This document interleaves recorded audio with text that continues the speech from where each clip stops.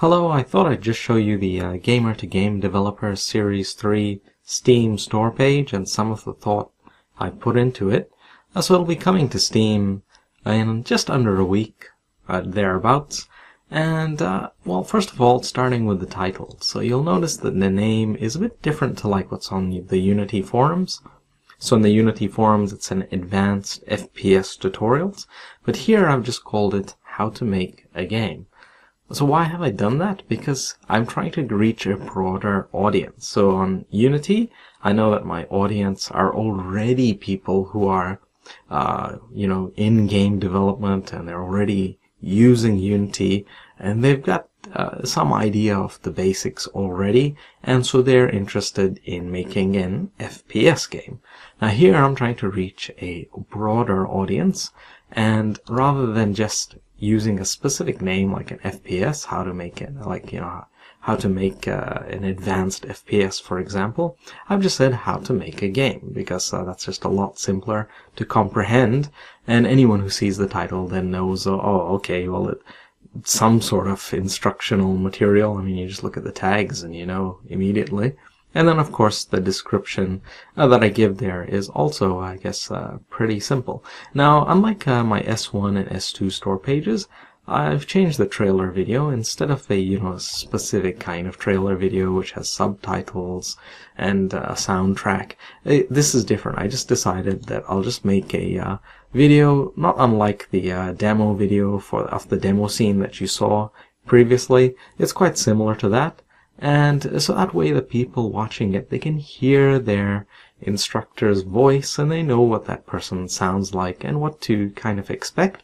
And also just put like 2 of the tutorial videos themselves there as well, so that they can get a really quick appreciation of what this tutorial series is about. And then I actually make the screenshots, just capture them, and always put some text on it, so just explaining, giving some words to what is actually in this tutorial series, and what is it about, like here, learn how to code, blah blah blah.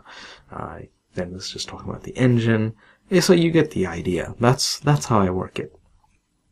Now you'll see on the right side a very brief description, and yeah, that pretty much sums it up. So I took care to really sum up what the series is about in just a paragraph. Now you'll notice that like the store page itself looks quite different. So I've put a lot of effort into it.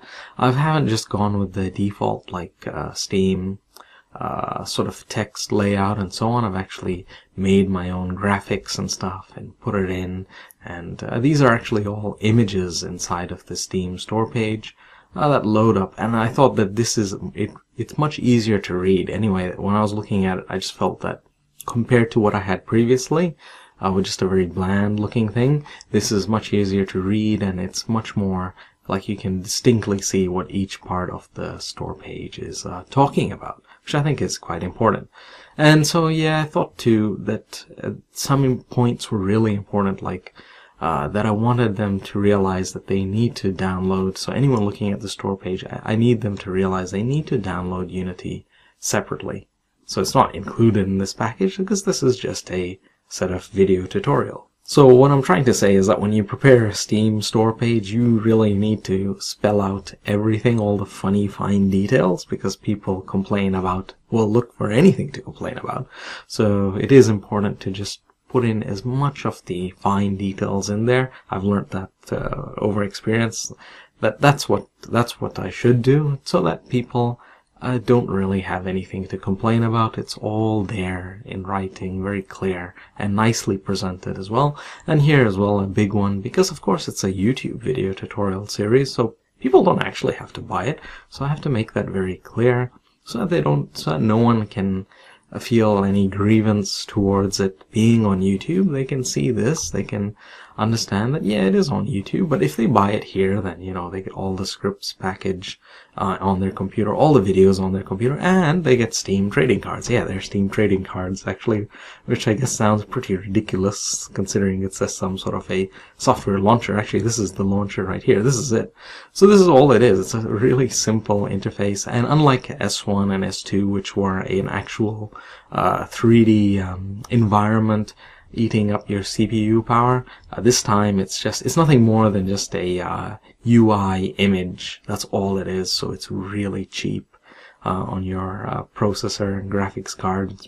You won't be using it at all. And here it is. So there's these open up the folders. This will actually launch the demo build, the one that you saw me playing in the S3 demo video.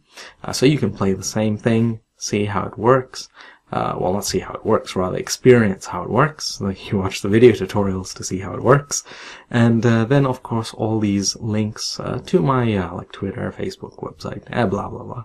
So if I click this, all it does is just opens up the actual folder, which then has all the videos in it. And you just open it up with you just double click, obviously, and play it in your default media player, whatever that is. So that's all it is. Really, really simple. And yeah, it's absolutely, so if you buy this, it's absolutely fine if you just copy the videos to your mobile phone or tablet or whatever and watch it in your own good time, however you want. That's absolutely fine. And yeah, you should be able to, obviously. And of course, a lot better than streaming the videos over YouTube. And I guess what I've also tried to do is, yeah, I've got that welcome here. Now, I haven't accomplished this yet, the series, so that's why, you know, that I want them to show how to, I want to show you how to actually prepare a game and then, you know, sort of like market it. I'm not great at that. I'm still learning myself. And then how to get it through Greenlight, and then how to, you know, I guess present it. That's what that's my ultimate objective in the end. So I've just put that down. It's still a long way to go from there. And of course, I just showed so that people know that the trading cards, what's inside of it, just a very brief idea.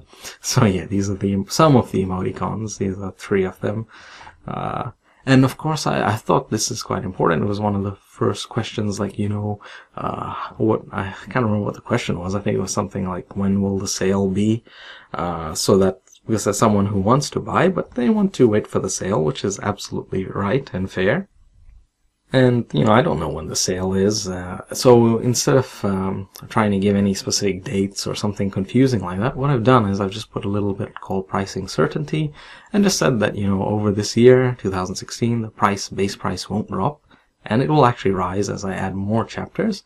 And, you know, the maximum discount is 40%. So that way anyone who buys it, like at 20% or at full price or whatever, they know then, and they can't feel like cheated that, oh, it's suddenly on an 80% discount. Like, it's not an intentional thing that I would do. It's like that. I mean, so that way I can avoid any hard feelings by doing this. And from coupons, I have to check what I've set that to. I think it's 50% is the maximum from coupons, if you manage to get a coupon from Steam for this title. And so it won't be less than 40%, I mean more discount than 40% over this whole year, so that way no one has to be worried. So if they see it at like 40%, then if I ever put it at 40% over this year, then obviously then that's the best possible deal over the year. So then I put another one here, like Series 3 chapters, and to show what is actually complete, what is not complete, what is the chapter even about. And I thought that, you know, I should just make it like images because it'll look a lot more interesting. I had a table here before when I just prepared the store page for the first time. It was a boring looking table that was difficult to read, so I thought, you know, I really need to put images there, which makes it look a lot more interesting and gives a better idea of what's going on as well. And then, yeah, so there are more chapters to come, so I have to actually work on these. I haven't built, like, the melee system's not done. 2 of the systems are done, like the bazooka system I've done a long time ago. I just have to make the tutorials for it. And the terrain, sky, and birds, of course, you see that in the S3 demo, but of course I have to get around to developing the training for that. And then there's 3 chapters that are not complete, and then a general chapter or chapters where I show how to turn it into a proper game. Just general videos, not detailed. I can't go detailed by that time because then there's too much work. And so of course I have to show it at a general level, how I turn it into a proper game, and then how do I, market it and approach Greenlight. So that's it, and then I guess that's it. So that's how the Steam store page looks at the moment.